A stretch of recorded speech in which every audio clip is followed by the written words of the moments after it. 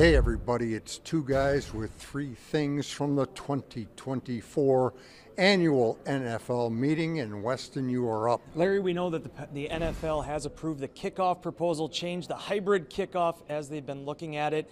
We need to pick up a lot more information here, maybe hear what Mark Murphy has to say about it. But that being said, Keyshawn Nixon was among the parties that seemed to be pretty excited about this last week. He even tweeted, "Go ahead, approve it. I'm ready to go back to back to back as all pro."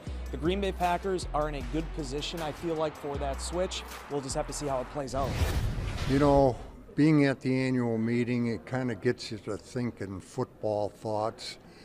And I can't help but think what a sweet spot the Green Bay Packers are in. You look at it, folks, they've got their quarterback. They've got a good team coming back.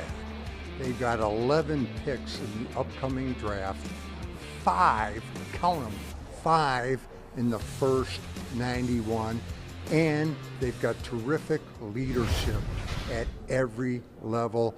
This is the sweetest of football spots, and I am enjoying it.